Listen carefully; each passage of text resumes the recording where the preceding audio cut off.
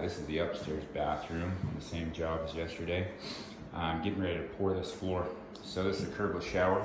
I need about a 1/4 inch more height on this to get the appropriate pitch to that drain, because I can't get it down quite flat on the subfloor just because of some stuff in the way.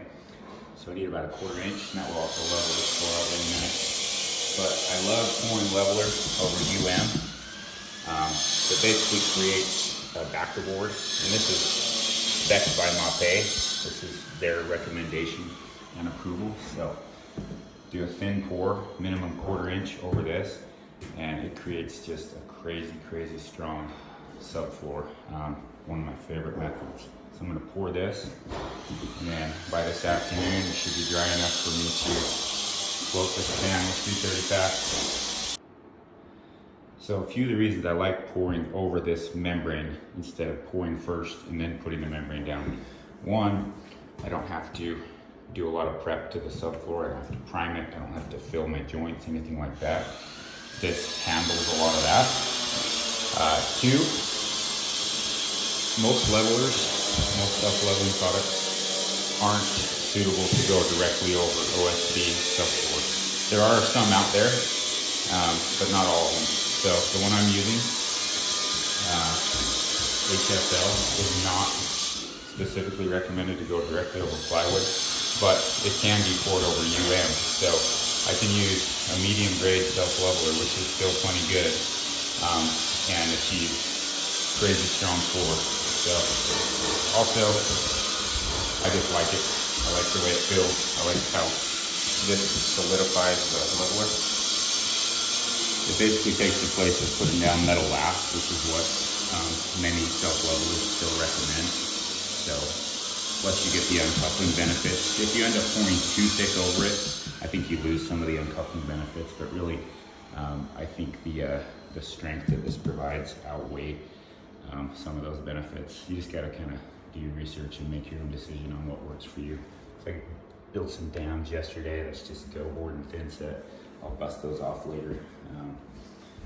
Spray foam around the edges. I'm just setting my little height gauges with my laser. That's how I like to do it. And I think this will take me about 7 bags. So there we go, 7 bags. Hit all my points. Ghetto spike roller works just as good, easier to clean, easier to drag around in your tool bucket, and it has multiple uses. So let that dry for a few hours, go do a second coat of waterproofing downstairs, come do that pan. Okay, it's been about 2 hours since I poured this. It's nice and hard, popped off my dams. So I've got about 1 1/8 right here. I love this rapid recess system, but it really just barely gives you enough slope, proper slope. So usually when I do these, I end up floating the floor up a teeny bit more. Even with pushing this drain clear to the plywood, it's like the absolute minimum slope, and I don't feel comfortable with that. I want a solid 1/4 inch per foot. So I've got 3/4 inch slope basically from drain to there now, which is a little under 3 feet, so I'm good with that. So 330 fast pan. This is something I've been doing. Mapei doesn't necessarily sanction it. They have not told me I can't do it, but this is do at your own risk kind of thing. I've done a bunch of them. I'm comfortable with it, confident in it. So don't take my word for it though. So the reason I like 330 for this application is because it's highly modified, super fiber reinforced, very dense, very strong. I've used it on tons of different applications, over drywall, over dense shield, over plywood, and I have yet to have any of it ever crack on me. So that's why I feel confident in using it here for this application. So contrary to, normal mudboard, I don't put plastic down under my lap. Because I'm going so thin, I want it to actually bond a little bit to the wood there. Normally you put plastic down to make it like to isolate it from the floor. where we're going so thin, I would prefer that it seep in and kind of bond into all these grooves and stuff just to make it that much stronger. That's just my opinion. That's how I do it. You know, again, don't take my word for it. I'm just showing my process. So I just realized I don't have any ABS glue, so I am going to make some hard screeds, and while those dry, I'm gonna go grab some glue. But with the 330, it's so gooey, you can't just screed it like dry pack. You really need a hard edge to write your screed on. So I've got my level perimeter here, it's nice and hard. And then I screwed a little pitch block in the corner, exact same height as these two corners, these three corners. I'm gonna mix up some 330 and set this cap strip into it. And then by the time I get back, that'll be nice and hard. And then when I go to screed this, I'm just writing my edge on something hard all the way around. So really, you're not gonna be able to pack it and carve it freehand. You really have to be dragging your straight edge on something where it's just gonna totally fuck it up. So I learned that the hard way. It's just how you gotta do it with this stuff. So I mix this stuff up kind of stiff because it's usually pretty runny. Just make a little mound, and then I press that cap strip into it with my level. Gotta work really quick. This is already starting to firm up on me, so that's how I'm setting my rails. You can try to do it without the cap strip and just press it in with your level. It's really hard, it's really messy, it's hard to get it to you know, be as perfect as you need it. So this is what I'm choosing to use. I've also used foam board or float strips pressed into it. Basically anything hard like that to give you a hard edge to screed off of. All right, I got some ABS glue glued in my drain. These rails are nice and firm. I mix the first batch up kind of runny. You can see this is super runny and gooey, not like floating it down with deck mud. That drain is pressed as tight as I can get it. There's about a 1/4 inch of mud under there, and you gotta be sure to really burn that first layer into the lath really good.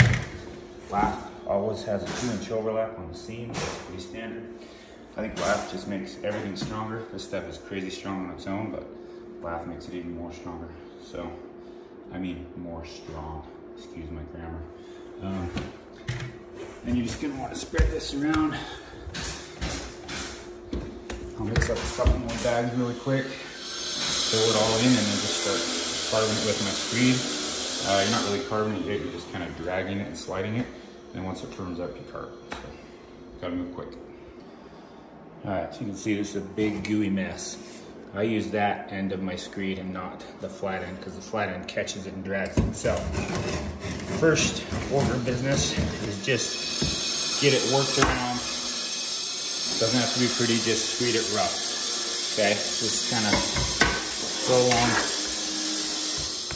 filling it in, writing that straight edge on the drain and your perimeter. Make sure it's all lower than that point between your drain and your perimeter. I'm gonna get that all done. I'm not gonna worry about cleaning it up. Then after that firms up a teeny bit, like 15 minutes, I'm gonna mix up a really thin batch and just screed it around the whole top of it really nice, and that's gonna make it pretty and flat. So, gotta work quick. Super messy, dries super fast, super gooey.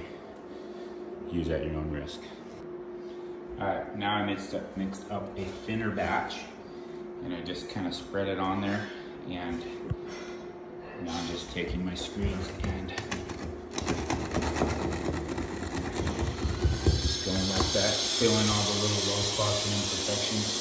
This is just gonna roll right off your screen and fill those all in. Kind of hard to film and do this, and I'm kind of racing the clock here. So I'll coat that whole thing. In about 15 minutes, when it starts to fire off, I'll clean it up with my flat trowel really good. Run a straight edge around it again to make sure it's all nice and flat, and that's kind of how you do it. Okay, so it's been about 15 minutes since I finished that. I just got everything cleaned up, and now you can see it's still a teeny bit soft, but it's almost getting to where it's firm.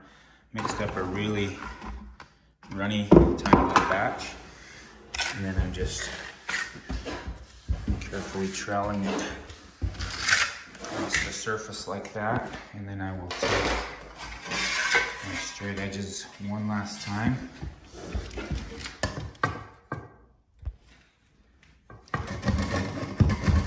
And just screed all the way around. See how it just rolls up on there? You don't really even need to like move it back and forth. You really just drag it across. That'll give you a nice smooth finish. Then when that firms up, I'll rub it down and clean it up. It'll be done. Okay, it's been in about 20 more minutes. This is almost firm, still a little bit gooey. So at this point, I'll take and wet my flat trowel down and then just very lightly smooth the surface off. And that'll just kind of make sure there's no bumps or fibers sticking out. And tomorrow, I mean, actually in about 30 minutes, this will be hard as a rock, but tomorrow it'll just be bomber. And that is how I do a 330 fast Curbless Shower thin application float. Again, do this at your own risk.